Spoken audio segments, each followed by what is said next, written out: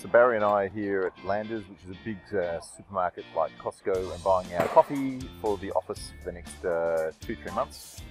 And that cost us about 18,000 pesos, which is about 450 Aussie dollars. So, you know, that's what it costs us to supply our 55, 56 staff with coffee, which is, I think, Dunkin' Donuts coffee beans that they then make coffee in the office with, so that they don't have to go out of the office and buy their coffee. So it's unlimited coffee all day for a cost of about 450 Aussie dollars for 3 months.